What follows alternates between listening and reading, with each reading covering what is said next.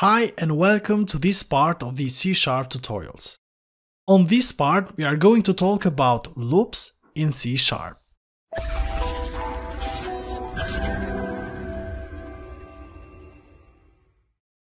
Now if you want to execute your code for a certain number of times or until a certain condition is met, you can use the C# loops. And in C# we have three types of loops. We have the for loop, the while loop, and the DoWhile loop. So let's get started with the first one, which is the for loop. The for loop is usually used when you already know the number of times that you want to repeat the execution of your code. So for example, let's say you want to display to the users 10 times hello from C#. And this is what you can write to do that. We see that the for loop starts with the keyword for, and then it has three parts. We have the initiation statement, the test condition, and the increment statement, which are all separated from each other by a semicolon. Here in this case we see that the initial value of I is 1. Then we have the condition that I should be less than 11, and then the increment which says I++, means that after each execution we are going to increase the value of I by 1. The for loop will keep on executing until the test condition returns false. So in this case, when I will become 11, it will compare in here that I is not less than 11, and it will simply exit this for loop. So let us save the changes and run this application by pressing Ctrl F5 and see the result. So here we have 10 times the hello from C# message displayed in our screens.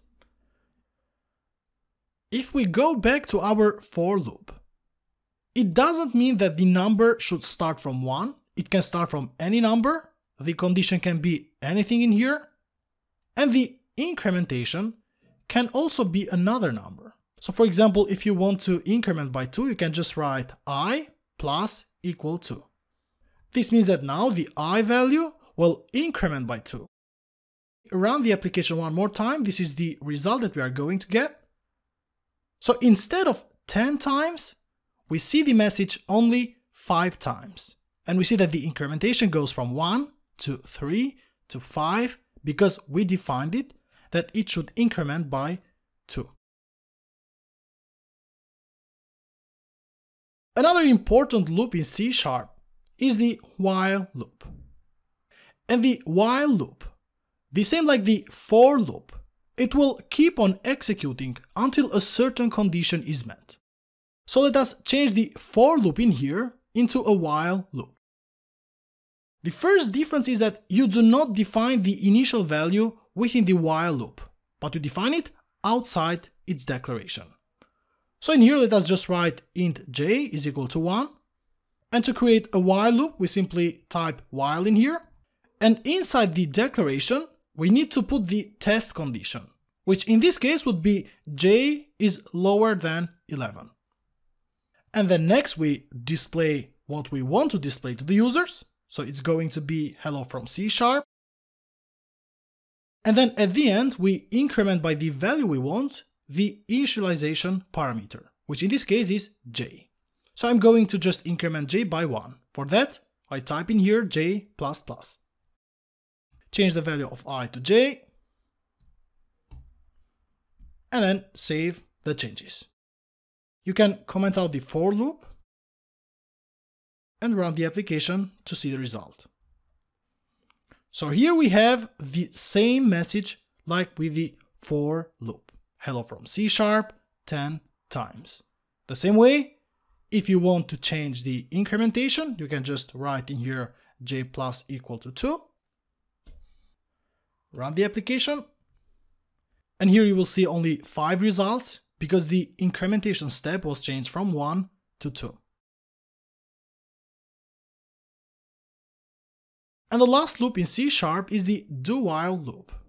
DoWhile loop is similar to the while loop, but in the DoWhile loop, the test condition is put at the end of the loop, which means that the code inside the loop is executed at least one time. Let's change our while loop to a DoWhile loop. To create a DoWhile loop the same way, you need to create an initialization variable. So for that, I will just write in here int I is equal to 1. And then I start this loop by typing the do keyword.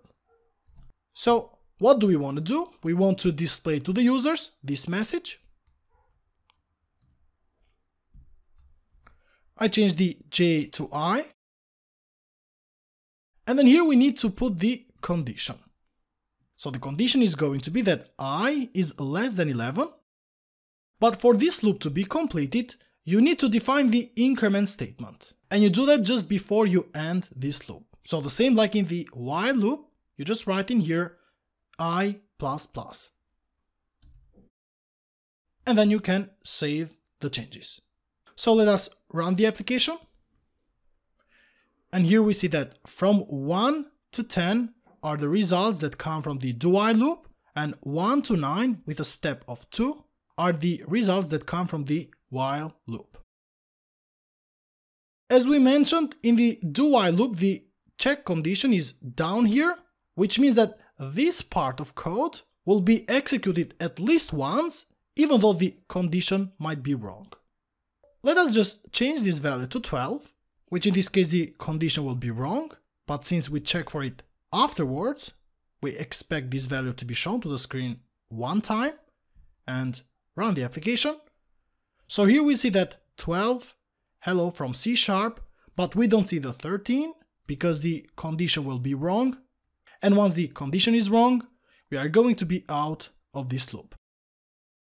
So guys, this is all for this part. Thank you for watching. If you have not subscribed yet, make sure that you do, so you don't miss the upcoming parts.